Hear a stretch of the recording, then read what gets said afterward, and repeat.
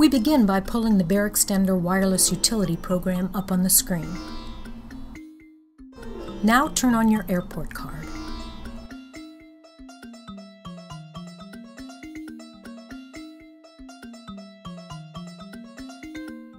Next, go to System Preferences. Now, double-click the sharing icon.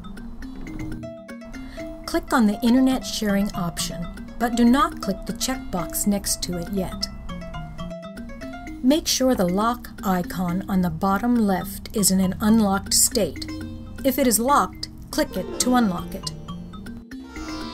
Select 802.11n WLAN in the drop-down menu. Then click Airport in the box below so that the box becomes checked.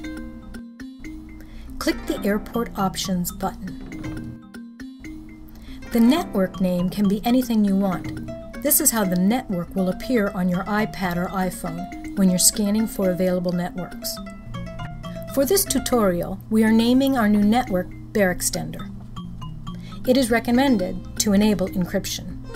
This allows you to create a password for your new network, so that people who do not know the password cannot connect to this new network you are creating. Now click the checkbox next to Internet Sharing. Your screen should confirm that Internet Sharing is on. You have now finished setting up your Internet sharing. On your iPhone OS device, click on Settings, choose Network, and click the arrow next to Wi-Fi. You can now connect to your newly created network.